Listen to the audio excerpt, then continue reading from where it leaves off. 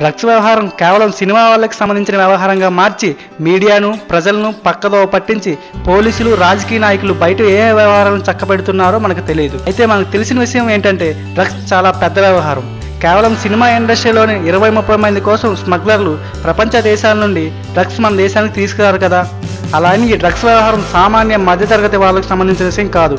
రోజుకి 2000-3000 ఖర్చు పెట్టగలిగే వాళ్ళకి సంబంధించిన విషయం. పేద మధ్యతరగతి యువకులు వారాంతంలో బీరు, మందు తాగడం ఫ్యాషన్, సరదా అలవాటు. అలాగే సిటీలో పెద్ద పెద్ద వ్యాపారాల పిల్లలు, రాజకీయ పిల్లలు కొంతమంది డ్రగ్స్ తీసుకోవడం ఫ్యాషన్, సరదా అలవాటు. దాన్ని అలసిగా చేసుకున్న కొంతమంది పెద్దవాళ్ళు స్మగ్లర్లతో చేతులు కలిపి కొంతమంది పోలీసులు, రాజకీయ నేతల సహకారంతో ఈ డ్రగ్స్ విదేశాల నుండి దేశంలో అన్ని నగరాలకు ప్రవేశిస్తున్నాయి.